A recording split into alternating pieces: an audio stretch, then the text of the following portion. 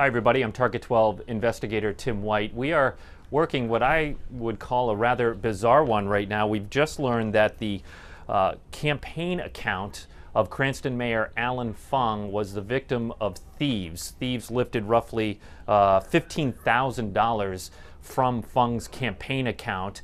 As you know, Allan Fung is the mayor of Cranston, but he was also the two-time gubernatorial candidate in 2014 and 2018 for the Republican Party. Here's what we know about the theft right now.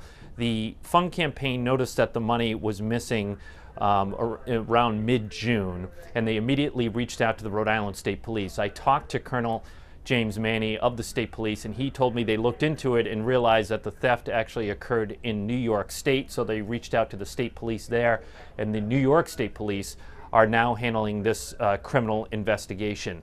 The Fung campaign's treasurer, who is also Allan Fung's wife, Barbara Ann Fenton, tells me that they reached out to Washington Trust, which is the bank that handles the account for the Fung campaign. That account was closed.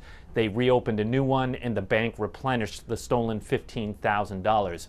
Our understanding is thieves got their hands on a copy of the Fung campaign check, and they used that to make a fake check and cut themselves $15,000. What we don't know is if anybody has been arrested in this case. I am in touch with the New York State Police.